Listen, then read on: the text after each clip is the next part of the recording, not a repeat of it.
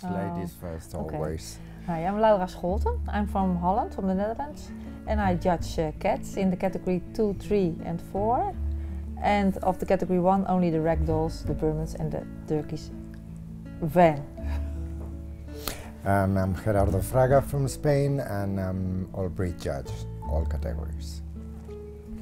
Yeah, it takes minimum, without the preliminary part as steward and all these, 7 years.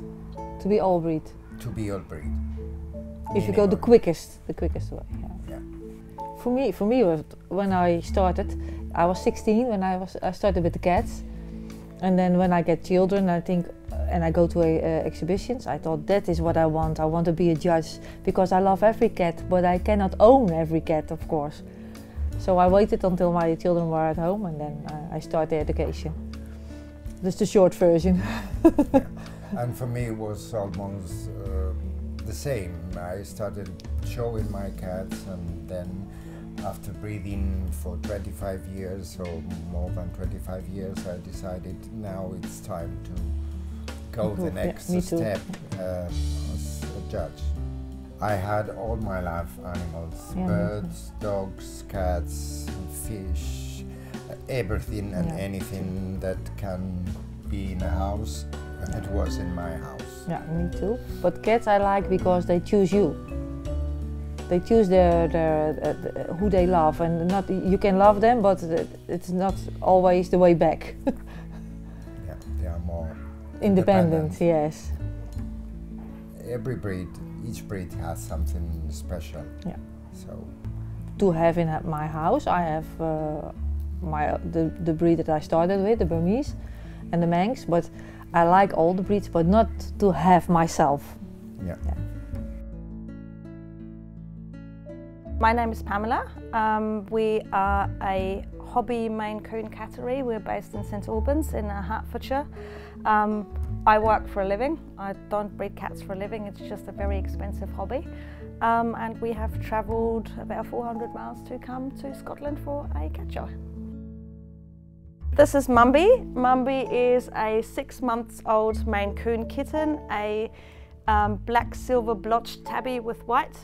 And she was at her second FIV show, and she was nominated for Best in Show on both days, and yesterday she won Best in Show in the 4 to 6 months kitten class. She has attended a couple of shows in the UK, one show in Austria, one show in Paris, and now one in Scotland. And I just like the Maine Coon because I think they are, as a dog person, I think they're kind of, people say they're the dog in the cat world, and I like how laid back they are. You know, I can blow dry them. I do it from a very young age. I bath them. My husband sometimes, crazy cat man, takes one of them for a walk. So it's just a really friendly, laid back breed with other, you know, pets like many people have dogs as well who have cats. Also very friendly with children. I just really love this breed. My name's Piers Whiting. Myself and my wife, we've been showing cats for about 7 years. We've come to this show up here in Dunblane a couple of times before. Always found it a very friendly show. We enjoy the people up here, enjoy the company, so yeah, it's a nice place to bring our cats. Altogether at home, we've got 6 at the moment. Yeah, so just have one with us at the show here, just a baby. They're looking for temperament. Basically, they need to be handled easily, not grumpy. There's no point bringing a cat that's stressed. If you can pick it up and it's in a show and it's purring away, you know you've got a cat that's got the temperament for showing. Yeah. Well, my wife, she's fine with it because it's more her hobby than mine, to be honest. I've always gone along with her, and we've built a big social life out of it. But some people, yeah, they do think you're a bit mad. But until you really get into doing it, like any other hobby, you can't really appreciate what people do for the love of it. So yeah, some people, they come to loads of shows, they don't win anything, and they're quite happy because they just enjoy talking to people, looking at the cats.